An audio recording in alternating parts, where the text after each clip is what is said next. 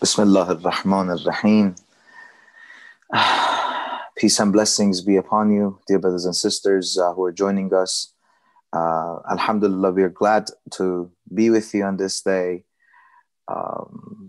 Topic of our discussion today is, where are we standing right now? Inshallah, looking at the history of the movement of Imam Hassan al-Mujtaba and the continuation of this path to the qiyam of our Imam Hussain alayhi salam, and connecting it, trying to test and figure out what are the similarities, comparing and contrasting today's situation with then, and figure out where are we standing today. Alhamdulillah, we are joined by Sheikh Mahdi Taeb from the holy city of Qom, in adjacency of the shrine of Lady Fatima Ma'asuma, Salamullah alayha.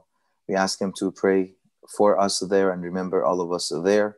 One of the great teachers in Islamic seminary, as well as dear Sheikh Muslim Mahdi Chawla from from state of Virginia in the United States. Inshallah, we're going to start our discussion in a minute. Before that, if you have any questions throughout the session, throughout this panel discussion, make sure you comment below this video under the chat page, or you can go to the slido.com, and the code for this meeting is F213. The Slido code for our meeting is F213. So inshallah, let's start with our panel discussion today. Looking at the history and the peace of Imam Hassan al-Mujtaba, the treaty that he signed with Muawiyah, versus the qiyam of Imam Hussain alayhi salam, do you see any difference in the socio-political approach of these two imams? Is there any difference that we can draw? Starting with respected Sheikh Mahdi Taeb. Bismillah ar-Rahman ar-Rahim. Alhamdulillah Rabbil Alameen, wa sallallahu ala Sayyidina Muhammadin wa ala tayyibin at-tahirin. Allahumma salli ala Muhammadin wa ala Muhammad. Dear brothers and sisters, assalamu alaikum wa rahmatullah. I'm honored to be with you tonight to inshallah discuss the mentioned topic, and inshallah to try to shed some light on the hidden aspects of the history of Islam and make a comparison between the two history, between the history of Imam Hassan al-Mujtaba alayhi salatu wasalam and Imam al-Hussain alayhi salatu wasalam, and also a comparison between what happened there and what's happening today and what we are experiencing today, and with the time of the Imam of our time, inshallah. First and foremost, I think for us to understand a good comparison, for us to be able to make a good comparison between these three different periods of times, our time, the time of Imam al-Mujtaba, and the time of Imam Hussain alayhi salatu wasalam, we have to understand the history of Imam al-Mujtaba and Imam al-Hussain alayhi salatu wasalam. And once we understood these two periods of time correctly, properly, and in depth, inshallah, if we have a correct understanding of our time and the philosophy of Islam and the doctrine of Islam, then we can make a good comparison. However, understanding all of this needs at least 10 sessions. And now we, alhamdulillah, have another one of the scholars, one of the teachers in America, who's also going to shed light on this issue. But based on my very limited knowledge, I'm going to explain a little bit about the history of Imam al-Mujtaba and Imam al-Hussain alayhi salatu wasalam, to be able to understand what was going on at that time. Why was it that Imam al-Mujtaba came to what the brother said, peace treaty, which really wasn't a peace treaty, it was just a peace agreement. It wasn't a treaty. And to the qiyam of Imam al-Hussain alayhi salatu wasalam, and inshallah, come to our time. Once the Prophet of Allah sallallahu alaihi wasallam started his movement, after he received wahy from Allah subhanahu wa ta'ala in the mountain of Hira. In that cave, when he was sitting, when he was worshiping Allah subhanahu wa ta'ala, he received words from Allah subhanahu wa ta'ala that it is your mission to go and bring justice to people. It is your mission to go and free people. The Prophet of Allah started a movement.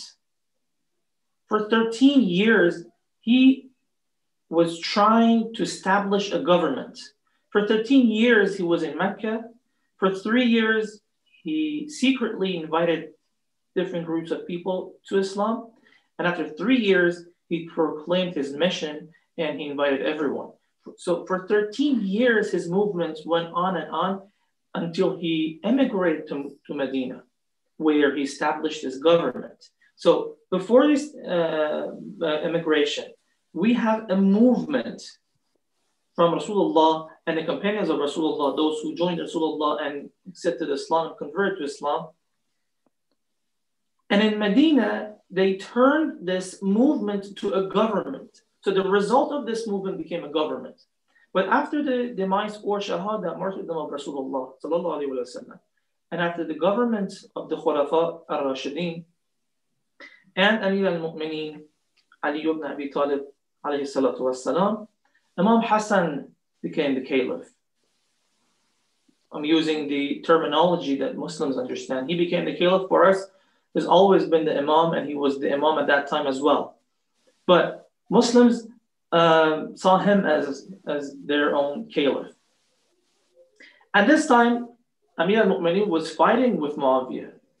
He was martyred, and now it's Imam Hassan al-Mushtaba to finish, it's on his shoulders to finish his father's movement, his father's mission, which was eradicating kufr, which was fighting against kufr, which was fighting against blasphemy. So he continued the path of Amir al-Mu'mineen in fighting with Muawiyah.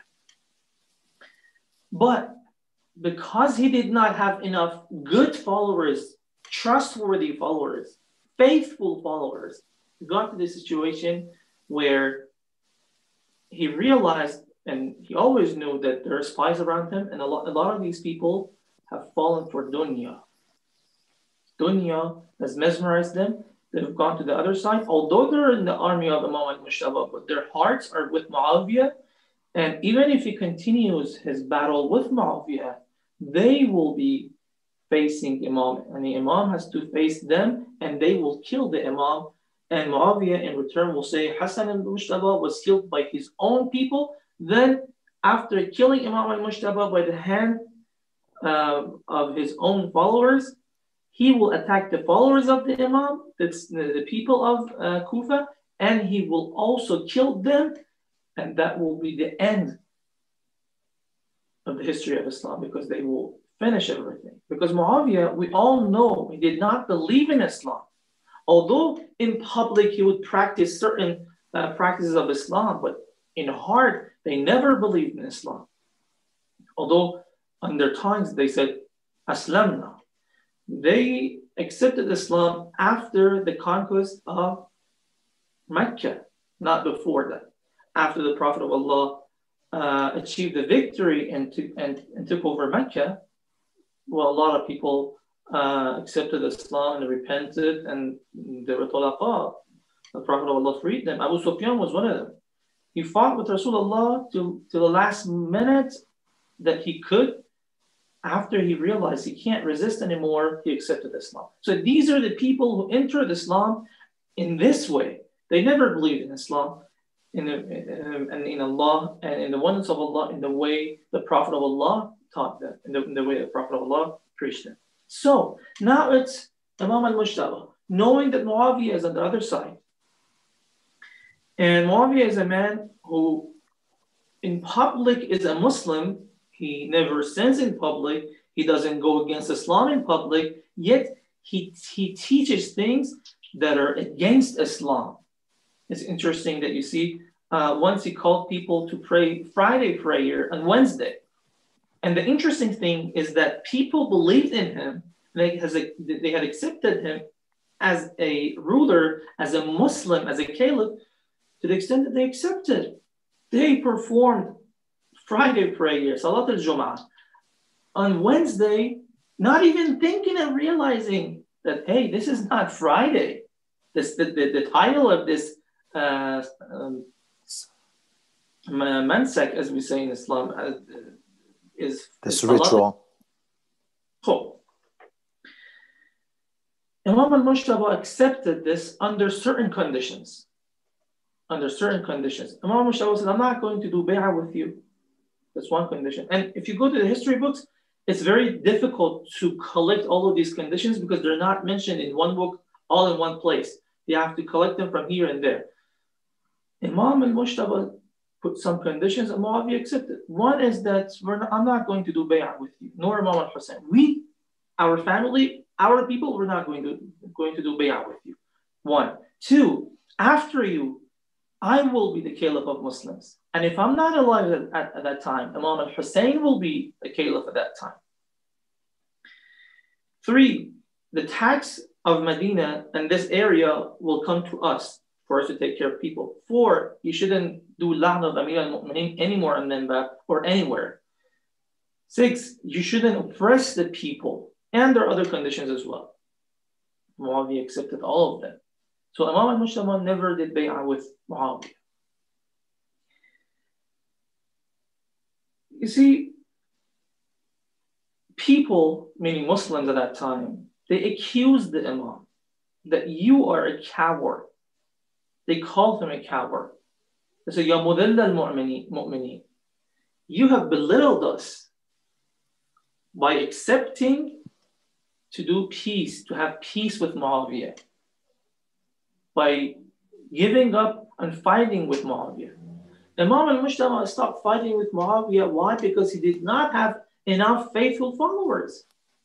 In one phrase, Imam al-Mujtaba, when they talked really back to him, he mentioned a phrase which was taken from the Holy Quran, from verse 111 in Surah Al-Anbiya, مَا تَدْرِي لَعَلَّهُ فِتْنَةٌ لَكُمْ وَمَتَاعٌ إِلَىٰ حِينٍ.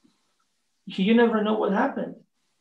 Maybe it's a trial for you and an enjoyment for a short period of time for Muawiyah. Why? Because Imam al-Mujtaba didn't give up, didn't stop. This was his tactic to get this movement again closer to an Islamic government. As we mentioned, the Prophet of Allah started a movement and he managed to establish a government. But now this government has collapsed again. It's gone. It's turned to a movement. Imam al-Mujtaba needs to go one step back and get enough followers, make his network stronger, and come back and establish that Islamic government. In a hadith, in Usul al-Kafi, volume number 1, page 368. Hadith says, وَقَّتَ هَذَا الْأَمْرُ فِي السَّبْعِينَ. Allah subhanahu wa ta'ala has set a time for the final government, for the universal government to be at the year 70 after Hijrah, after the immigration from Mecca. Because they were trying to achieve that goal, to turn this movement to a government again. Imam al-Mujtaba needed this peace agreement to go one step back and team up again and bring everyone together and strengthen the bonds of the mu'mineen, work on their ideology, make them faithful, and again go forward for establishing a government. Sheikh Mahdi, here's a question. And that is, inshallah, we get benefited from Sheikh Muslim Chawla. And that is, you said that this is a treaty. This wasn't a treaty, rather it was an agreement that that had serious achievements and victories, including the conditions of that agreement caused the Muawiyah to limit themselves and to restrict some of the actions that they were doing at that time, including cursing upon Amir al-Mu'mineen Ali alayhi salam. I want to turn to Sheikh Muslim Shola and say and ask him, what do you think on this matter? What do you think was how this agreement in reality affected the history of Islam, and how did it prepare the society for Karbala? بسم الله الرحمن الرحيم وبه نستعين إنه خير ناصر ومعين. First of all, I'm also very much grateful to all of you for giving me this opportunity to be among you to discuss one of the very important topics discussed throughout the history of Islam, because there are many ambiguities in terms of what we call peace treaty took place in between Imam Hassan and Muawiyah.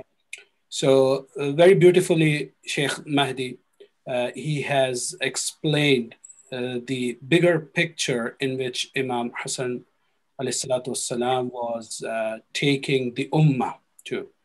So in terms of the entire purpose of Imamat in the absence of Nubuwwat, or in the succession of Nubuwwah, is to establish the society which is built upon the peace and justice and the divine values. So therefore, when we talk about the trajectory of Imams, especially the transformation of Imamat of Imam al-Mujtaba to Imam Sayyid al-Shuhada, and the difference of strategy in between both of them, many of the Muslims, they have misunderstood. And part of that misunderstanding is the propaganda of Banu Umayyah and the bias reports of the history. That is a separate topic which needs to be discussed in its length. And as it was said earlier, that to discuss the life of Imam Hassan al-Mujtaba, a number of sessions and lectures are needed to be delivered.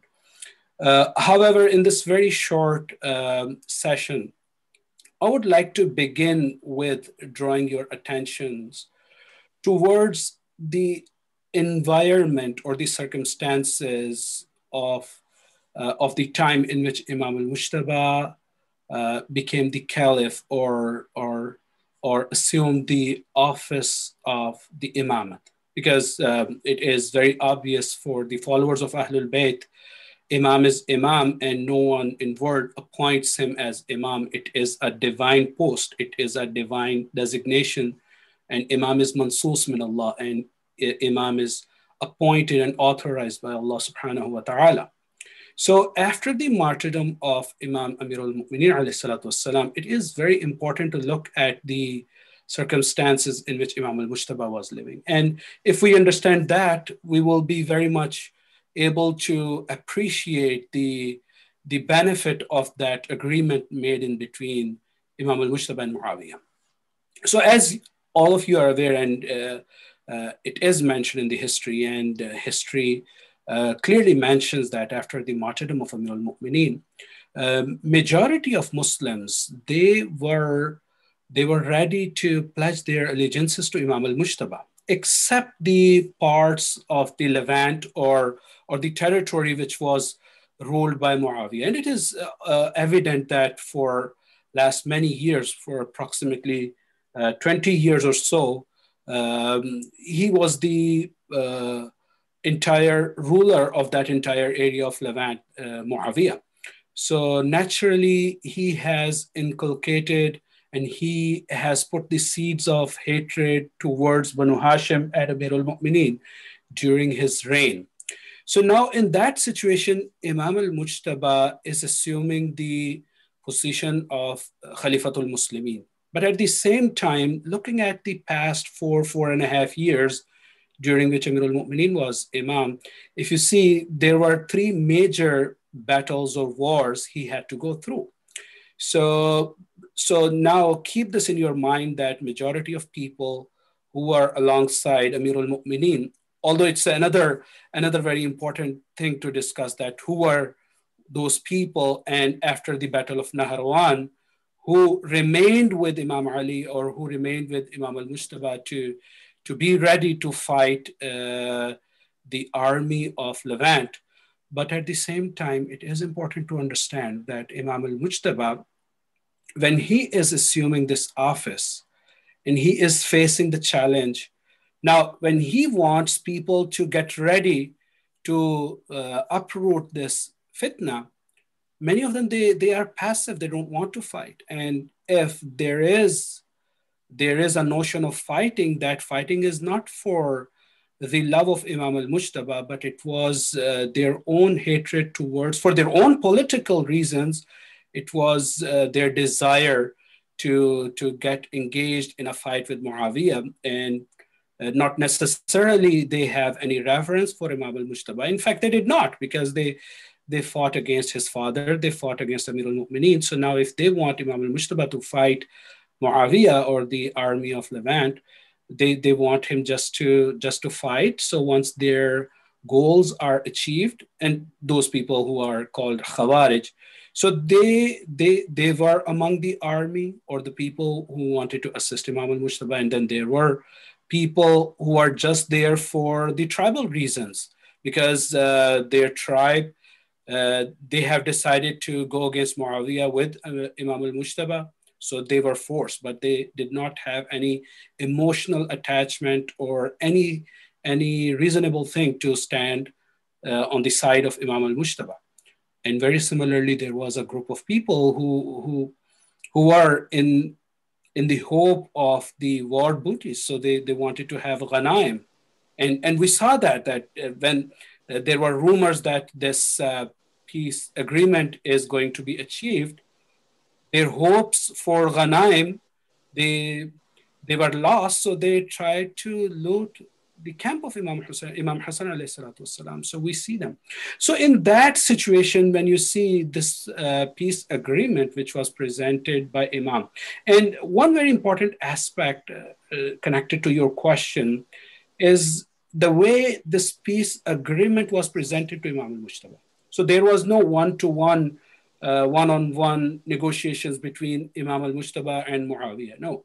So you can assume that how much power of Imam al-Mujtaba was understood in the minds of Banu Umayyah, that when Muawiyah sends this document for stipulations to be written upon, he sends with his own people in a black letter, and it is said that there was a seal.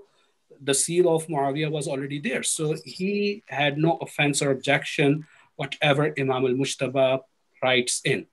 So now when we look at these stipulations, as you have heard, there are some very important conditions presented by Imam al-Mujtaba. And those conditions, they tell us that he is paving the way of uprising of Imam al-Hussain alayhi salatu wasalam.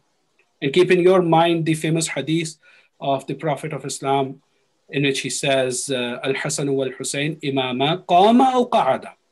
So both of them, they are equally imams, no matter they are uprising or they are making a peace treaty or they are sitting down. So Imam al-Mujtaba, keeping that strategy in his mind, that now there is a need to unveil or uncover the face of Banu Umayyah in front of people. And Muawiyah, who was pretending himself to be a very good Muslim. And this is one of the things which we need to understand when we'll talk about the decision of Imam al-Hussain to have uprising. The conduct of Muawiyah in his apparent sense was not against Islam. So as Sheikh Mahdi, he mentioned that he was so powerful. If he used to ask people to pray Salatul Jum'ah on Wednesday, people will be doing that, and people were doing that. But one very important point is very important to understand there, that he is asking them to pray Salat. But we look at the conduct of Yazid, he does not care about Salat. He does not care about Islam. So now Imam al-Mujtaba has to adopt a strategy in which he has to uncover the true face of Banu Umayyah, how they are hypocritically pretending to be the Muslims. And the challenge they had because they know that majority of Muslims, they are aware of the ahadith, as I said in the beginning, that people are aware of the ahadith of the Prophet regarding the successorship, and they are hoping Imam al-Mujtaba to be the successor after the fourth caliph for them. They were not very much receptive to Muawiyah's caliphate. So when Imam ﷺ writes the conditions on that paper, some of the conditions are very important to understand. When he talks about that Muawiyah will rule his rulership, he will be mindful of the ruling according to the teachings of Quran and Sunnah. It is very important that he is uncovering the face of Muawiyah. In other words, he's saying that he will not, by default, rule or have his authority over the Muslims, whatever authority he's going to have, will be according to Quran and Sunnah. So I am the one who is the representative of Quran and Sunnah. So this is very important point, and Muawiyah accepting that shows that he was not trying to establish the government in the name of Quran and according to the teachings of Sunnah. So that's great, Sheikh Muslim Chawla. My question is this: so you're claiming that the reason for Imam Hassan al-Mujtaba making decision to make an agreement with Muawiyah and based on certain conditions were two things. Number one, not having great companions, not having loyal, faithful companions like Imam Hussain did in Karbala. And number one, more importantly, the society that was ruled, the people that were ruled by Muawiyah were not awakened. They were ignorant. And the ignorant was used in the favor of Muawiyah, the ruler of that time. My question from Sheikh Mahdi Taeb is this. Some people imagine whether this misconception is very prevailing. It's that if Imam Hussain alayhi salam was the leading Imam in front of Muawiyah, would have he taken the similar steps, or would have he fought in a battlefield with swords against Muawiyah? Or if Imam Hassan al-Mujtaba was there in Karbala as the leading Imam, would the tragedy in Karbala took place or no? Is there any way to draw any sort of difference between the approach of these two Imam? After the Imam al-Mujtaba alayhi salatu wassalam accepted this peace agreement, he was in a majlis. The companions and followers of the Imam had gathered around him, and they were questioning his action. They were questioning his decision. Why is it that you have accepted this agreement? And some of them started speaking back to the Imam, to the extent that Imam al-Hussain stood up, alayhi salatu wasalam, and answered them. Meaning that Imam al-Hussain and Imam al-Mujtaba, alayhi salatu wasalam, went to this agreement together. This is just an example. Now, to explain why and how, let me go one step further back. And because our time is limited, I'm trying to cut a lot of details and just mention the important points. We know that in Islam, we want an Islamic government. Why? Because the whole philosophy of the coming of the prophets is that to establish a government and bring justice and enable people to enjoy this world as it was created for them. So the Prophet of Allah, he also wants to bring people to this point that they need a government, and they have to achieve that government to establish justice, to uphold all the good values, and let people enjoy a good life. Okay, but one thing is the legitimacy of the government. The other thing is for people to accept this idea and to be able to sacrifice for it and fight for it. So we know that the government of Imam al-Mujtaba has that legitimacy, but if it's not accepted by people, we cannot and we won't be able to have that Islamic government. So, as you see, the Imam is after establishing that universal government, either by himself or by Imam al-Hussain or Imam al-Sajjad or anyone else. The goal is establishing that universal government to free people. And this step that the Imam takes is because he wants to get the Muslim Ummah one step closer to that universal government. As the dear Sheikh beautifully mentioned, that the people didn't know the reality of the government of Bani Umayyah. They thought they're good people, they're Muslims, to the extent that when they say, come and pray on Wednesday, they accept it. Even the people of Kufa, the people who lived under the government of Amir al-Mu'mineen, they didn't know. They didn't know Muawiyah well. For them to fight with Muawiyah, they thought, okay, Ali is the caliph, Khalifa, and he wants to fight with the Khawarij, those who have gone against the government of the caliph of Muslims. What is the reality of that government? We don't know. They're also Muslims, but just because they went against the caliph, we're fighting them. By accepting this peace agreement, Imam al-Mujtaba gave people time to understand the reality of Bani Umayyah. The same people who were happy, because the majority of people were happy, after years of fighting with Bani Umayyah, finally Muslim Ummah are at peace. But now they start to realize who they are. Imam al-Mujtaba was martyred by the order of Muawiyah. He was poisoned, and Imam al-Hussain is there. And now people have started sending letters.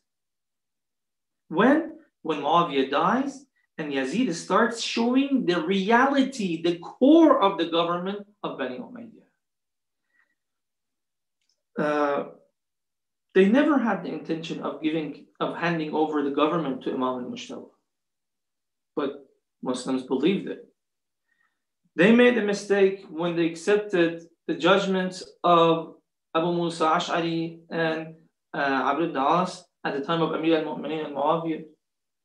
A lot of them became Khawarij. They said, we accepted the judgment of anyone other than Allah, therefore everyone is kafir. Ali, you're a kafir, Muawiyah is a kafir, we're a kafir, we repented, and Ali, you have to repent too. Amir al-Mu'mineen told them, I'm not a kafir. I didn't accept the judgment. You forced me to. I'm the Imam, I'm Quran al-Natiq. I'm the Quran that speaks to people. People have to realize and wake up.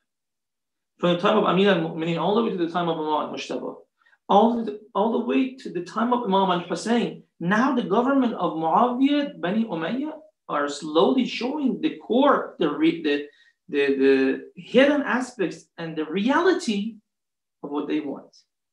They want power. They want to rule over people just for the sake of power. And Imam al-Mujtaba, the Ahlul Bayt, they don't want power. They want to bring justice for people. They want to teach people the teachings of Allah subhanahu wa ta'ala. They want to free people from the chains of the shahawats and desires. Therefore, at the time of Muawiyah, at the end of the time of Muawiyah, when he dies, people will start sending letters to Imam al-Hussain. Yes, if Imam al-Hussain was the leading Imam, as you mentioned, at the time of Imam al-Mujtaba, he would have done the same thing.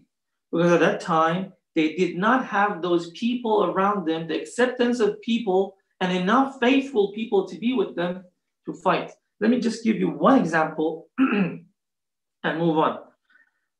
The Awliya Ahlul Bayt have always been waiting for a good number of people to fight back and, turn the resistance to a level that's going to move towards establishing a government faster. At the time of Imam al-Sadiq alayhi salatu wasalam, as history says, the children of Imam al-Mujtaba, they started fighting against Bani Umayyah. Bani al-Abbas, they also started fighting against Bani Umayyah. And they thought that it's their time to establish a government because Bani Umayyah is gone weak. And now it's time, with the help of Bani Abbas, we can, topple them and take over the government. They went to Imam al-Sadiq. Imam al-Sadiq told them, no, this is not our time, and this won't be our government. This is not our time, and this won't be our government. Meaning that Bani Abbas will use you, and once they get rid of Bani Umayyah, they will start killing each and every one of you. Why is it that the Imam is not moving towards establishing a government? After the leader of this movement, goes to Imam and says, even Abu Musa al-Khurasani is with us. He has an army from Khurasan. They can come, they can join us, and we can establish the Islamic government. Imam al-Sadiq tells him, are you sure about Abu Musa? Are you sure about the army of Abu Musa? Okay, say we fight alongside with these people. What happens after we win? Will they listen to us? Will they be our people? The problem is that their ideology is different. They weren't taught the right Islam. Therefore, we cannot count on them. Therefore, this is not our time, and this won't be our government. We need good followers to come, and based on the good followers, we inshallah come, and this is what the Imam of our time is also waiting for. And inshallah, if this happens, we will be able to establish that government. Everything that the Imams did, everything that the Prophet of Allah, Amir al-Mu'mineen, Imam al-Mushtaba, all the way to Imam al-Hujjah, everything that we did during this time, about 260, 70 years, was to establish a network, make that movement strong, make people understand, give them good teachings, make them wake up, and then inshallah go for that government and fighting with the enemies of Islam. Thank you so much, Sheikh Mahdi. Very good points. Alhamdulillah, we are all, I believe, learning. I myself am learning lots, alhamdulillah, today from you and Sheikh Muslim Chawla. Sheikh Muslim, how do you draw the difference between the companions of Imam al-Mushtaba and Imam Hussain alayhi salam? And also, we know that Imam Hassan al-Mushtaba was poisoned by his wife, while Imam Hussain alayhi salam had family members that were ready to stay on the line with him, alongside with him in Karbala, and sacrifice all they have for the path of Islam. Why is it that, can we relate that to why Imam Mushtaba is less known even within the Shias and is less studied amongst the Shias as well? Why is it that Imam al-Mushtaba is more gharib amongst us? What do you think? Share us your thoughts, please. Sure.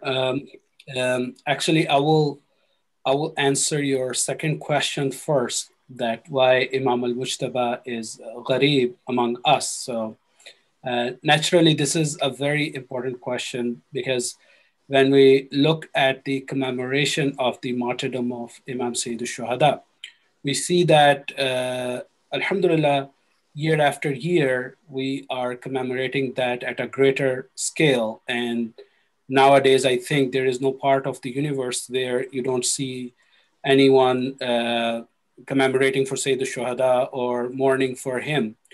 And 10 days of majalis and then arba'een.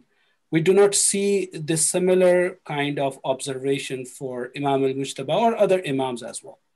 So in terms of Imam al-Mushtaba, I would say for a long period of time, and I would confess that this is returning back to the people who came to the pulpit as well, not to educate people properly, because people are always under the impression of negative propaganda. As Sheikh Mahdi Taeb was referring to some of the historical accounts which took place during the life of Imam al-Mushtaba, that was the reason throughout the history, Banu Umayyah, it was their main motive and goal to undermine the personality of Imam al-Mujtaba. And from the very first day, Ali Umayyah had a greater, and then Ali Abbas as well. So Banu Abbas as well, they had a greater amount of animosity, especially to Imam al-Mujtaba. So the historians, they were writing against them because historians were connected to the Khulafa and the court. And naturally, after that, the contemporary times where we see the Orientalists and Occidents, they are writing the books, they have done same thing, character assassination of Imam al-Mujtaba. So for not encountering that strategy of the enemies of Islam, unfortunately, we had to face this challenge that our communities, our youth, are not much aware of the personality and the role and the contribution of Imam al-Mujtaba.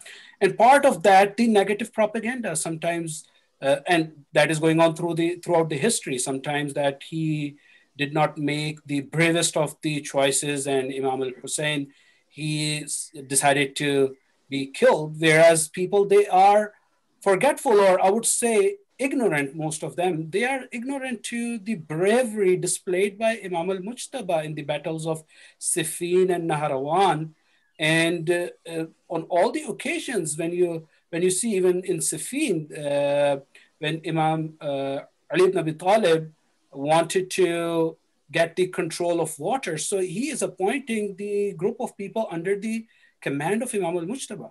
So most of the times the apologetic opinion or apologetic style of the people not to remember Imam al-Mujtaba is due to that mindset that he did not make the bravest or the best of the choices, which alhamdulillah, with this session and with the other sessions, it is of utmost importance that we should highlight the characteristic of Imam al-Mujtaba, and we should realize that the character-wise or the strategy-wise or the way both of these Imams, they have implemented the teachings of Islam, they are equally important personalities. So this was the answer of your second question. The first question which you have asked, it is indeed very important that if we were to draw a comparison between the companions of Imam al-Hussain and Imam al-Mujtaba, indeed we have a hadith or a saying attributed to Imam al-Hussain al-Shaheed.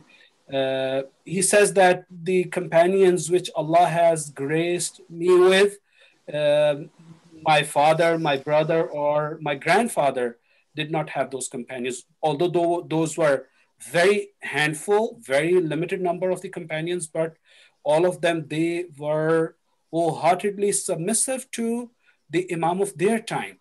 So when we talk about the companions of Imam al-Mujtaba, there were the true Shias among his companions. But if we look at the factions, we see that there were some, and that is again, returning back to the time in which he was living. So right after the martyrdom of Amir al-Mu'mineen, many of the greater companion of Amir al-Mu'mineen, they got martyred over the period of time.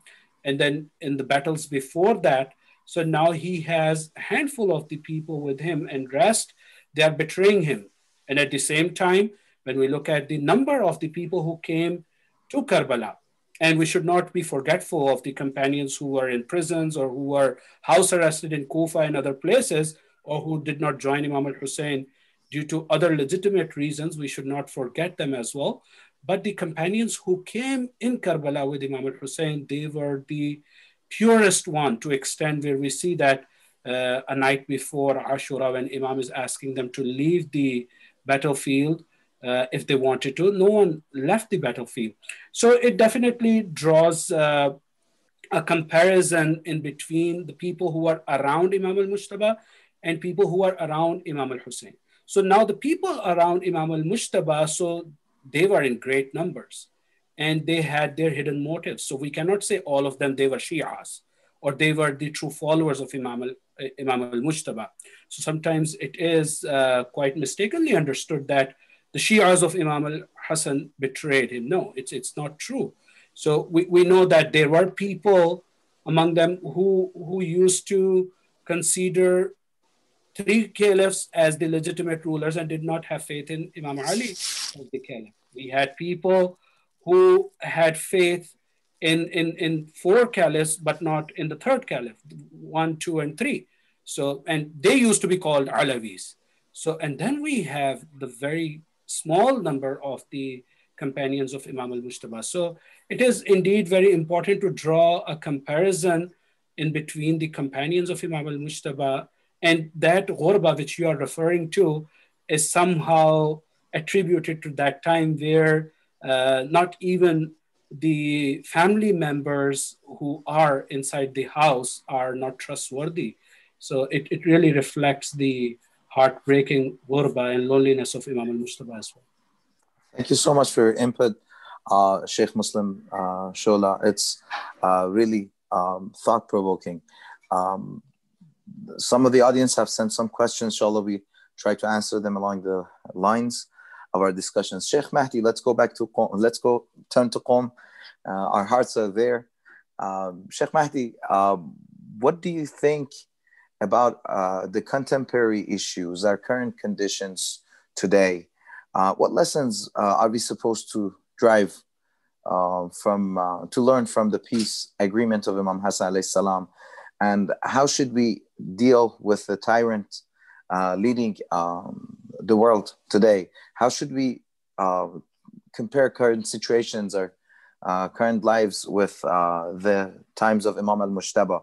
Are we in the times of Imam al-Mujtaba, or are we in the times of Imam al-Hussain? Where are we standing today? Are the enemies of these two Imam al-Mujahid, these two Imams, are still alive? Their thoughts and their approach and their ideologies are still alive or not? Our Imam of time is more, the condition that he is in right now is closer to the condition of Imam al-Mujtaba or Imam al-Hussain alayhi salam. What are the differences? Share us your thoughts on this matter, please.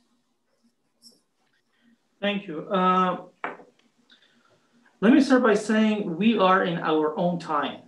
We're not in the time of Imam al-Mujtaba. We're not in the time of Imam al-Hussain alayhi salatu wassalam. We are in our own time.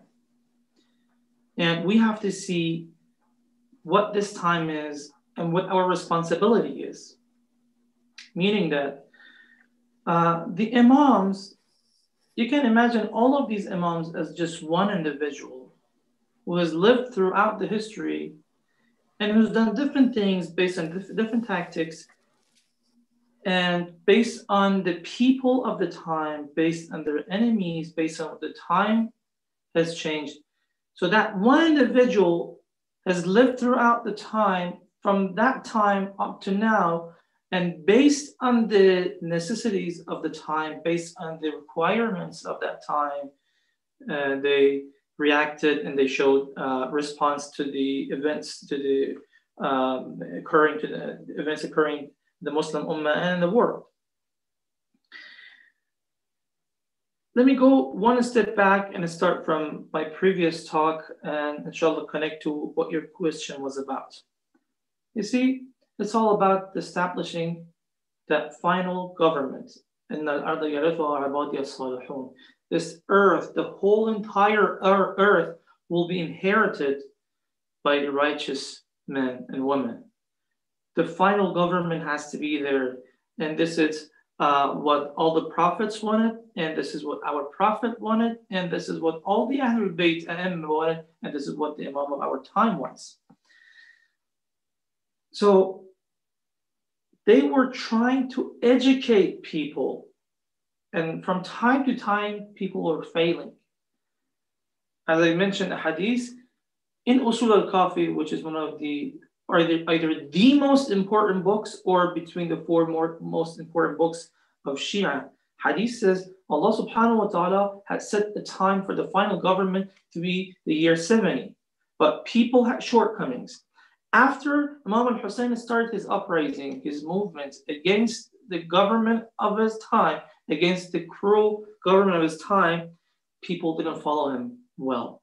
We cannot say whether he started his movement to achieve a government at that time or to become Shaheed based on there's a disagreement between ulama and historians whether he wanted the government or he just thought that he doesn't have any other tools other than giving his life to fight and show people something. No, he wanted to start waking people up and do amr bil ma'ruf wa nahy anil munkar, to invite people to good and show them this is the right thing and you have to wake up. But people still had shortcomings. Although they had sent him letters, although they had seen the reality of the government, although they had seen the oppression, the clear oppression of the government, they know this government is an oppressive government. They had no doubt that Yazid, Muawiyah, Bani Umayyah, they're not good people. They don't care about Islam. They don't care about justice. They don't care about anyone's rights. They just want the government and the power within the government.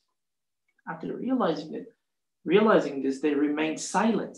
So after Imam al-Mujtaba, after Imam al-Hussain was martyred, there's another hadith in Usul al-Kafi, volume number 1, that says, page 368, that says, فَلَمَّا قُتِلَ الْحُسَيْنِ صَلَوَاتُ اللَّهِ عَلَيْهِ, once Imam al-Hussain was martyred, اشتد غضب الله على أهل الأرض. اشتد غضب الله سبحانه وتعالى على أهل الأرض فأخر إلى 4 سنوات. After Imam al-Hussain was martyred, Allah subhanahu wa ta'ala became angry. Even angrier from before. He was more angry, and the result was that he postponed the final government, the universal government, to year 140. And ghazab of Allah means that he deprived them.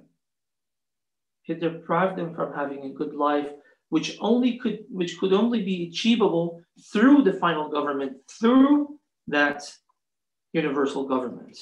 You see?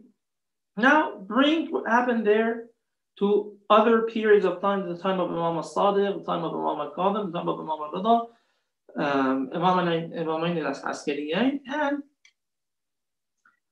now we still are fighting the same battle to wake people up. From day one of this creation, we had the shaitan here and the army of Allah subhanahu wa ta'ala on the other side. Allah subhanahu wa ta'ala and his followers on one side, shaitan and his followers on the other side. Throughout the history, we had the A'imma of Islam, prophets, Ahlul Bayt, A'imma, and we had the A'imma of Taghut, Pharaoh at this time, Namrud at his time, Bani Umayyah at their time, and today, obviously, the government of the United States, Israel, and their allies. We clearly say they're the government of Shaitan, the system of Shaitan, not the people. We are at peace with American people. We're at peace with the people wherever they are. But the system and the government, no, that's the government of Taghut. And people have to realize, you see what's happening in America right now? That people are fighting for justice because they're realizing something is going on. 99% of the wealth of this country is going for just 1% of this society. People have to pay taxes from their own pockets. They work hard. They get paid very little. And they have to pay taxes to do what? For that tax to go and be spent in Israel for the security and safety and protection of Israel, which is the core of corruption. As Quran says, and we clearly say this, and all the mu'mins and believers have to focus on this ayah. You will find the most hostile of the enemies towards you, al-Yahud, the Jews.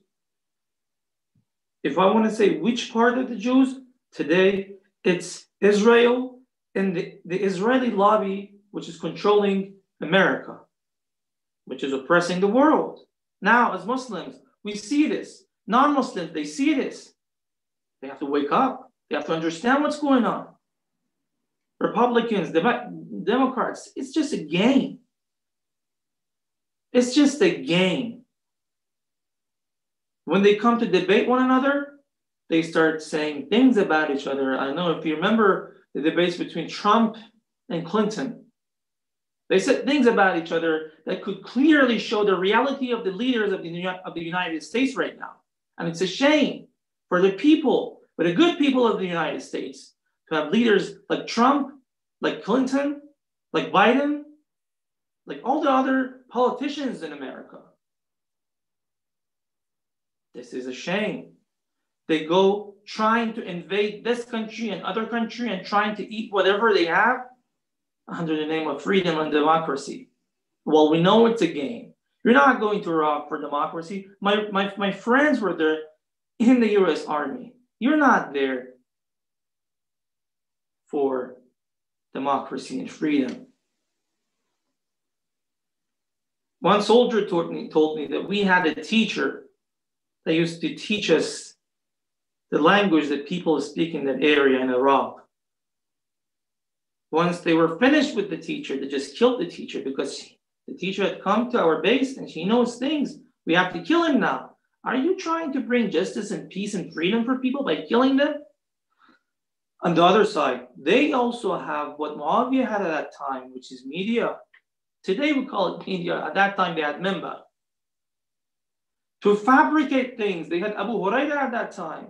Go on the Member, lie, fabricate ahadith.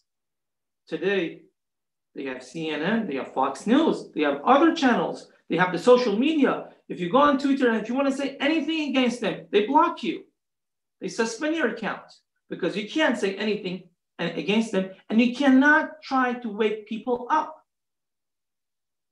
If you say anything on YouTube, and how many times they've removed the account of Press TV on YouTube? Just name it, just count it. Where are the accounts of Press TV on YouTube? Where are the accounts of Press TV on Google? They've blocked their Gmail. Everything they could do, they've done it. Why? Because they don't want people to hear the truth. And once people hear the truth, they try to manipulate and play with people. Some of them come and support people. Some of them on the other side, they send their agents between people and corrupt again, bring corruption again. This is what they do. This is what they're good at. And they fight with the one and only Islamic government, which is established in Iran. We believe that the government in Iran belongs to all the free people around the world, not only Iranians. Imam Khomeini, once he started his movement as a continuation of the movement of the Ahlul Bayt, to achieve that government that we spoke about previously, he said that this government is for all the mustada'afin, for all the oppressed all around the globe, not only for the Iranian people. We are holding the flag of justice and we're going to fight with the tyrannies of our time, the tyrants of our time. What is our responsibility today? Our responsibility today is to get educated, to know the reality of the powers, of the so-called superpowers. What is America doing in the Middle East? We have an entity called Israel.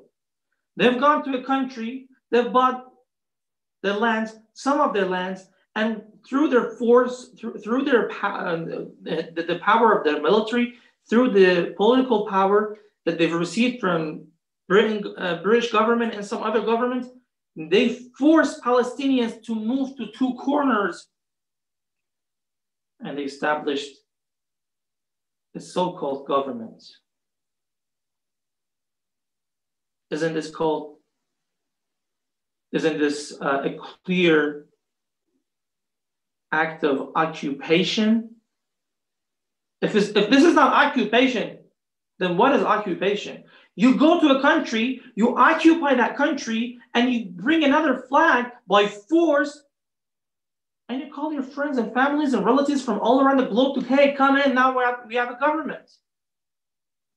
That is the government of Shaitan. That is the government of Satan. And yes, they are afraid of the government of Iran because the government of Iran today is holding the flag of justice and they're not let go, and the government of Iran won't let go of them wherever they are. Wherever there's Israel, there will be Iran as well. Wherever there is the oppression of Israel on people, there will be Iran as well fighting with Israel, whether it is in Palestine, whether it is in Lebanon, whether it is in Yemen, whether it is in Africa, wherever they are, the government of Iran and the people of Iran will be there as well. And right now, it's not only the people of Iran anymore. It's the hearts of millions of people all around the world was with Iran. It's interesting to know that once the war between Saddam and Iran started, which wasn't a war between Iraq and Iran, it was a war between Saddam, who was backed by America, Israel, and other allies they had. Once Saddam started a war against Iran, when Saddam attacked Iran, a lot of people in Pakistan went to the Iranian embassy asking them to send them to Iran to fight. Why? If it's a fight between Iran and Iraq, why do you want to come and fight here? Because they knew that this is not a fight between Iran and Iraq, it's a fight between Islam and Kufr. It's a fight between Saddam and Islam. It's a fight between America, Israel, and Saddam, and the people of Iraq, Iran, and the rest of the believers of the world. Thank you so much, Sheikh Mahdi. It's really great and eye-opening, the points that you have made. Really blessed to have this discussion, and everything is going great based on the comments of the people, the audience that are reflecting. Sheikh Muslim, Chawla, let's go to Virginia again. Where do you think we are standing today? US election is coming up. We are about to make a decision. Some people are worried about the condition of Muslims post-US election around the world, in the United States and around the world. What do you think we should learn from the history of Islam, particularly the history of the life of Imam al-Mujtaba alayhi salam, to learn where should we stand today?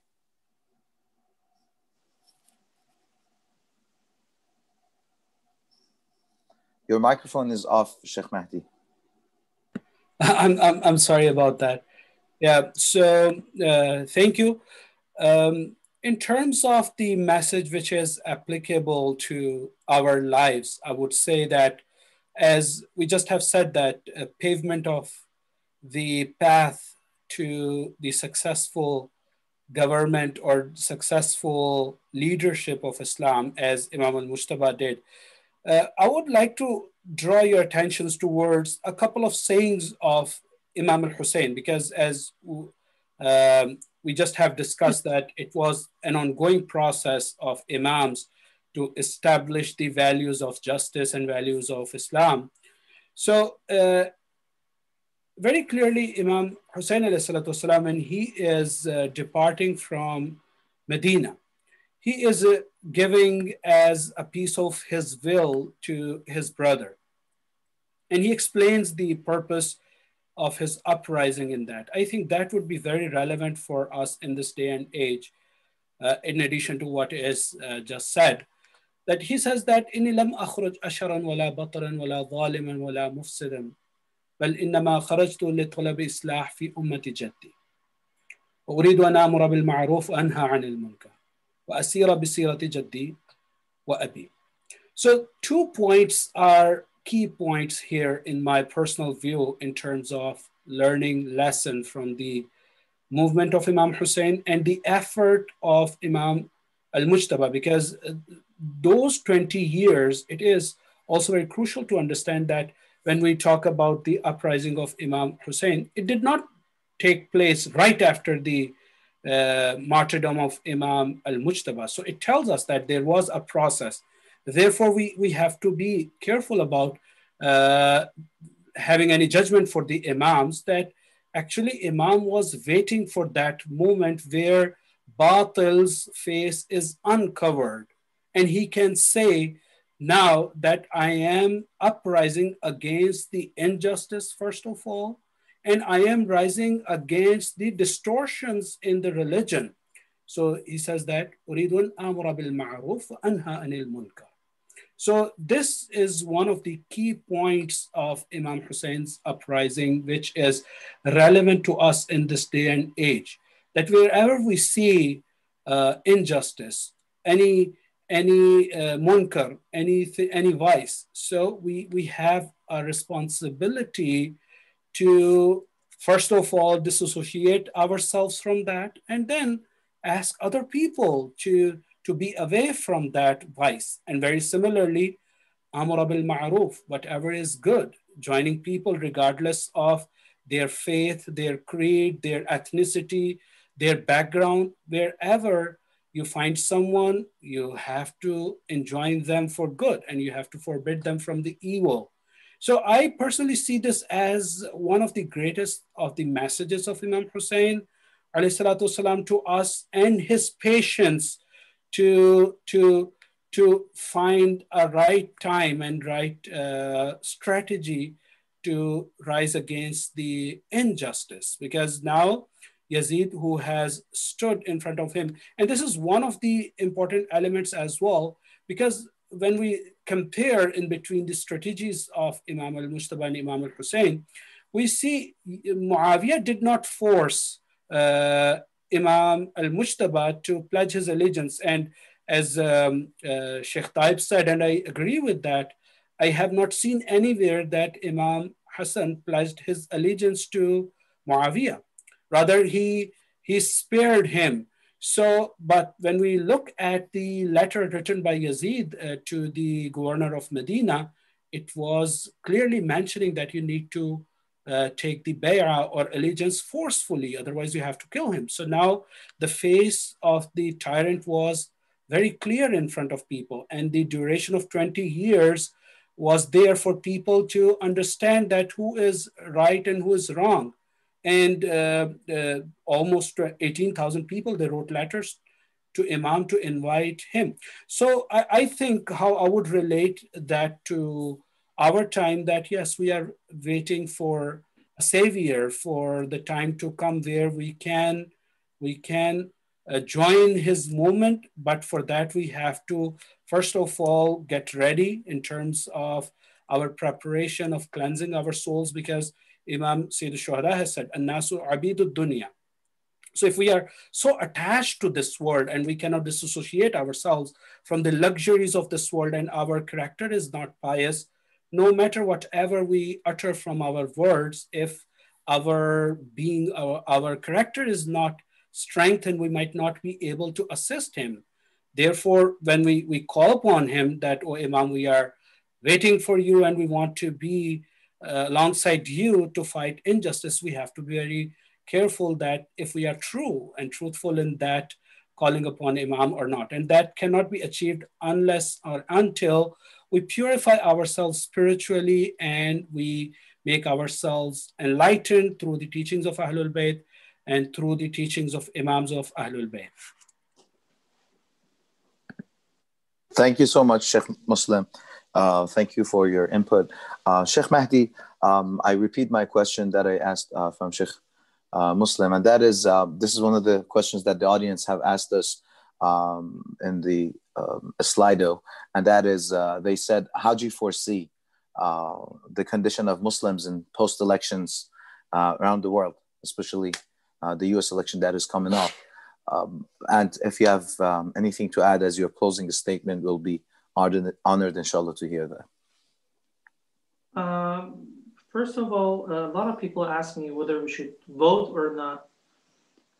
I will tell them, your vote is not going to change anything. Voting for Trump or Clinton, voting for Trump or Biden, voting for this one or the other one. The problem in America is the system. As Shaheed Malcolm X, may Allah elevate his station in his paradise and make him the guest of the Prophet and Sayyid al-Shuhada tonight.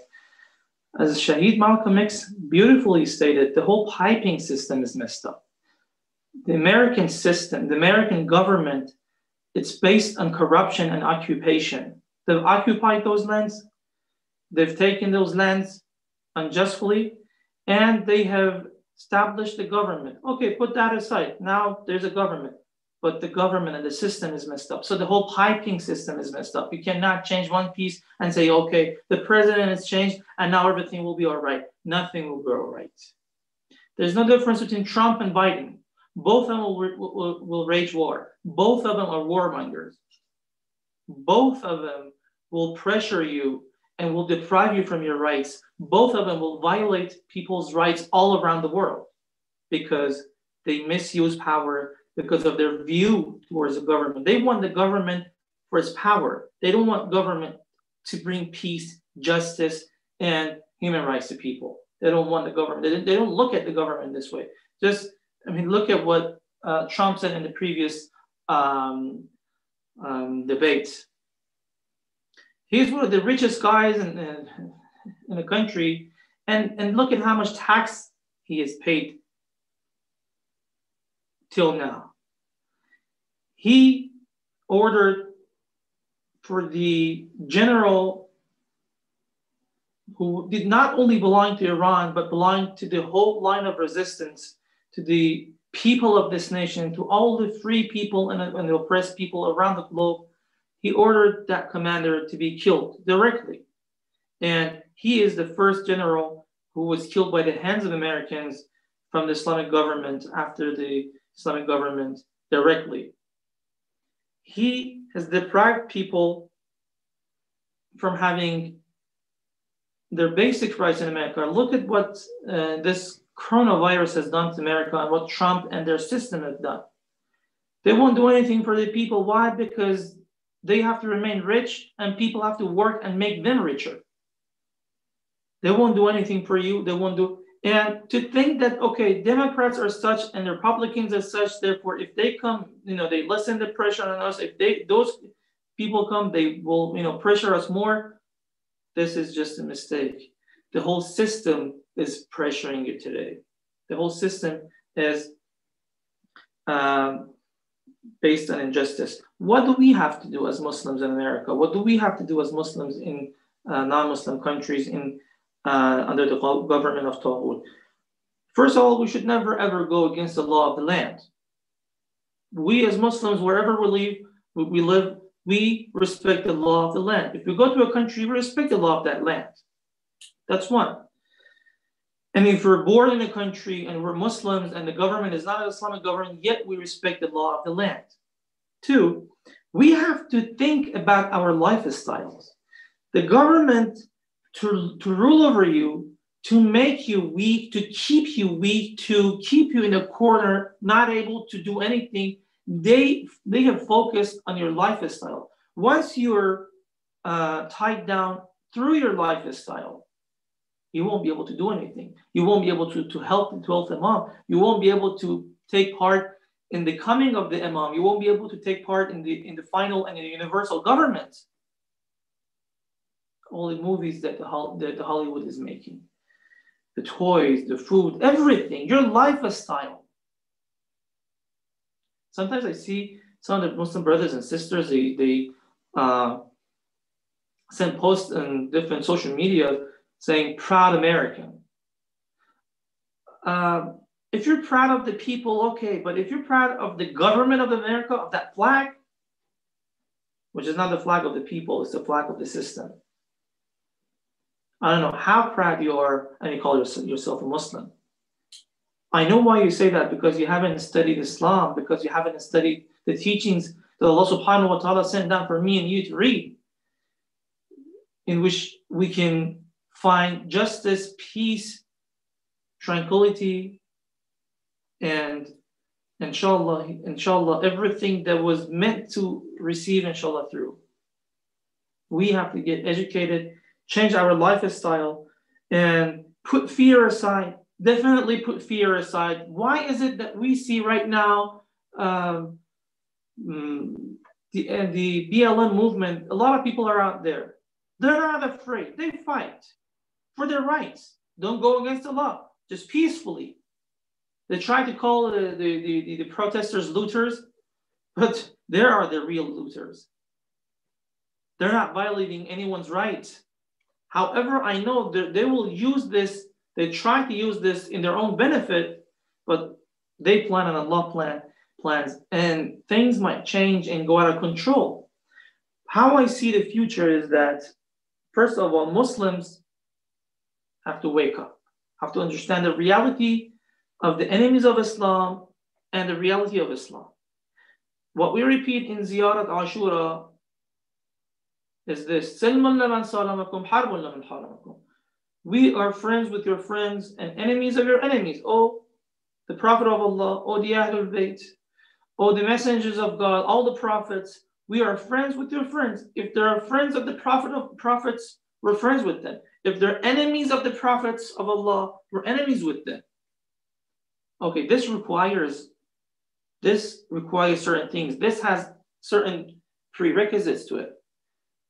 And the most important one is to know who are the friends and who are the enemies. If you don't know who the friends are, if you don't know who the friends of the Imam al-Hujjah are, and who the enemies of the Imam al-Hujjah are, you won't be able to be friends with them. Therefore, you might be sitting at home, repeating this line over and over, crying, thinking that you are a good guy, trying to help the Imam of your time. You are against injustice. Well, the fact of the matter is, you are in the puzzle of the enemies. You're acting the way they want. We have to try to separate ourselves from the media, from the propaganda, from what they're trying to place in our minds. Find the teachings of the 12th Imam and inshallah practice them. And inshallah make ourselves ready. So the first thing is to get educated, to get ready and not get intimidated. Don't fear anything. And inshallah, move towards being friends with the friends of the Imam, knowing who they are, and being friends with them, and being at war with those who are the enemies of the prophets. And inshallah, if this happens, you see, if you as Muslims start this, if you understand what's going on, then you will see others will join you. Inshallah. Thank you so much, Sheikh Mahdi. They will come to you in large group. Non-Muslims will join you, and inshallah, we can say that we've paved the ground for the coming of the Imam, inshallah. Inshallah. Thank you so much for joining us today. And please remember, all of us, if you got the chance to visit the shrine of Lady Fatima Masuma in Qom. Let's turn to Sheikh Muslim Chawla. We got a couple more minutes left. Very briefly, if you have anything to share with us and enlighten us on your closing statement, we'll be grateful to that. Jazakallah. Thank you very much for once again. And as I just have said earlier, that our role is very important there. Whatever time we are living in, it has its own requirements. And all the prophets and imams, they have set guidelines for us. So we have to see that what strategy we have to take during the time we are living in and the place where we are living at. So, and we should not be fooled by people, how they are covering themselves. And here, because we talked about the tactics of Banu Umayyah, we see very similarly acting Mideastern countries now getting along with the enemies of humanity and then accepting them and going along with them. So those things are very prevalent for us, but it requires us to be, first of all, educated enough and strong enough and having faith enough in Allah and the values of Islam and Quran, by purifying ourselves, by making ourselves aware of the situation in which we are and taking heed from the guidance from the Imams of Ahlul Bayt, because very eloquently it is said, and Ayatollah Khamenei in his book, he explains it very well, that don't look at imamat as one imam or two imam. It's the whole process, as you see at a man of 250 years or 200 or some years old man. So every imam has a guidance for us, since we are the people of end of the time, Akhir al-Zaman.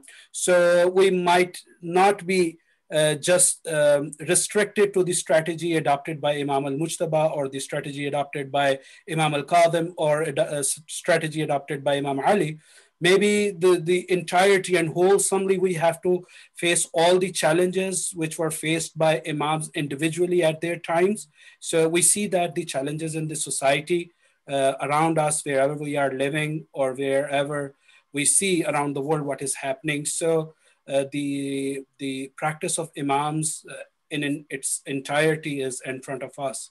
So that's what I would say, that practicing piety and pondering upon the teachings of Ahlul Bayt and driving lessons from that, not from the secular or liberalistic values, but the values which Islam and our religion has taught us, will be very helpful for us to survive and prosper.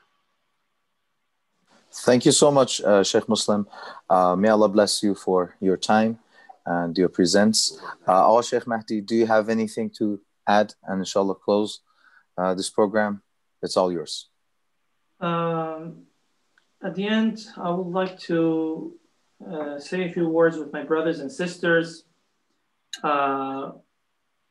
who took part in this majlis, online majlis, in this meeting, that this is Allah subhanahu wa ta'ala's promise, and He will never ever fail His promise. Allah subhanahu wa ta'ala has promised that this earth will be inherited by the righteous men and women. This earth will be ours. It belongs to the followers of the truth. It belongs to Ashab al-Haq. It belongs to Ashab al-Hujjah. It belongs to us. Brothers and sisters, ad-dunya sijnul mu'min. This world is the prison to the believers. This world is not meant to be a place where everything is fine, where you're just enjoying everything. No, you're in this world and you're moving towards akhirah. Don't expect everything to be in a tasty and sweet way and for you to always enjoy everything. No, brothers and sisters, we are part of a movement. If we pretend that we're asleep, or if we really sleep, it doesn't change the fact that we're part of a movement. It's better to wake up. It's better to open our eyes. It's better to get ready and prepare ourselves, because once the 12th Imam comes, you're either with him or you're against him. There's nothing in between. If you haven't made yourself ready for the coming of the Savior, think about yourself. Because once the Savior comes, you are either with the Savior or you're against the Savior, and nothing in between.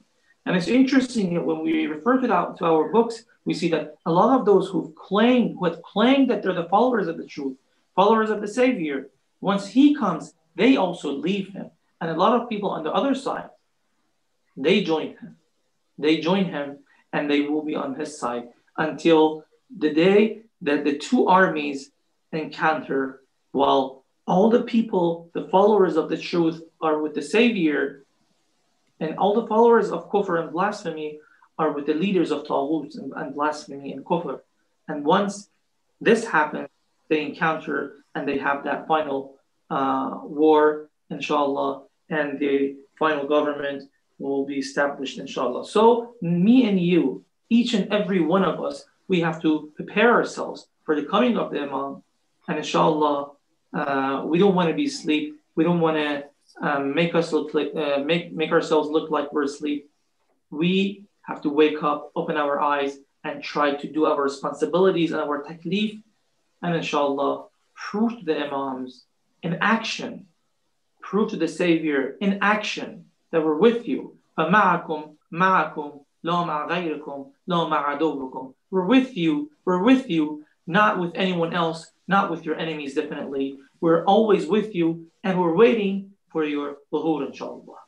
Inshallah. Thank you so much, Sheikh Mahdi.